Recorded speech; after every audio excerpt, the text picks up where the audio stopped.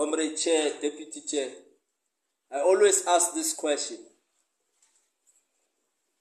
that none of our policemen and women in uniform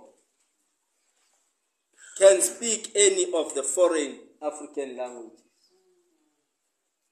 And the challenge is for us to deal with crime. And you can have all your suspects here. Before they write their statements, they can plan what they are going to say in front of you without you even hearing what they are saying.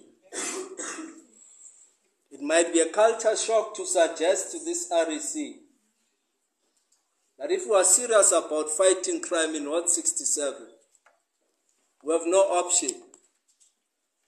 But those that are properly documented, with proper documents, can be recruited to the Johannesburg Metropolis Department.